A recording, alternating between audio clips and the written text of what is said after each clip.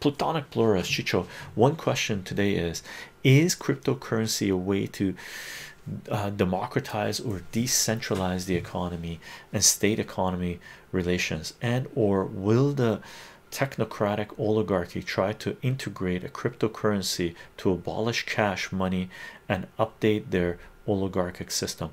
So Plutonic pluralist, Gareth said no, I don't play Fortnite. Plutonic pluralist, the what you said is true except for a couple of wordings there, right? Is cryptocurrency a way to democratize or decentralize the economy? It is a way to decentralize finance, that yes, and stated economy relations, yes. And or will technocrats oligarchy try to integrate a cryptocurrency to abolish cash and update their oligarchic system? They will try to, and they will do their best to integrate a digital currency. It won't be a cryptocurrency. Cryptocurrency by design has to be decentralized, right?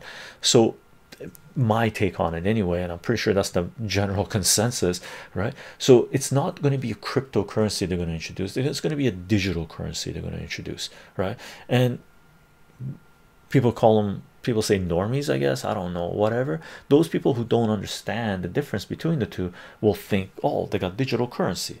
Cryptocurrency is different, and cryptocurrency has already democratized, decentralized that aspect of finance, right? There is now how many thousand cryptocurrencies out there, right? People were saying when it was like 1500, people said, oh, so many cryptocurrencies. I think we're at 15,000 now. So that's totally decentralized, right? Some cryptocurrencies better than other cryptocurrencies, right? So for example, there are cryptocurrencies out there where you can see where every coin has been since inception, right?